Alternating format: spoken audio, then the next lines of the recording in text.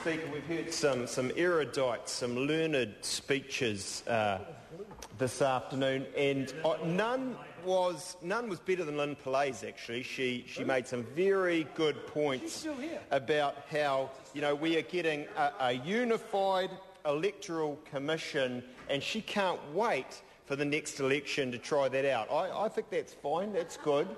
All I'm saying to the members on the other side is make sure you're not in the mid to high 30s on that list.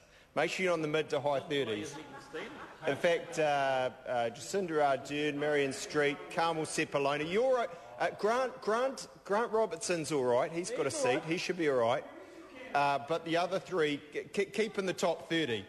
And, Mr Speaker, what I want to say is one of my favourite movies as a young lawyer was The Castle, and I particularly enjoyed that scene when the provincial lawyer comes out. I've been a provincial lawyer, there's nothing wrong with provincial lawyers, comes out and he's asked what principle he's relying on, and he says, it's the Constitution, it's Mabo, it's the vibe.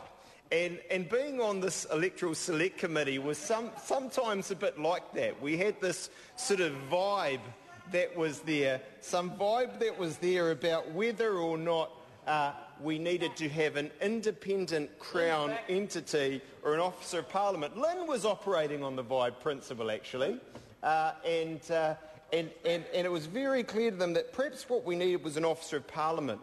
But in fact, we heard from some eminent legal academics and practitioners, including David McGee QC, and it became very clear to us quite quickly that actually having an independent Crown entity, as the original bill provided for, was the right model. That's what we've done. It was important, though, that we worked our way through the vibe, and that we did act in a multi-party way. We did bring everyone on board. That's what we did. We've got a first-class now piece of legislation where the Honourable John Carter gave, if I may say so, a very learned speech. I know he wrote himself. He's thought a lot about this, and I commend this bill to the House. Jacinda Ardern.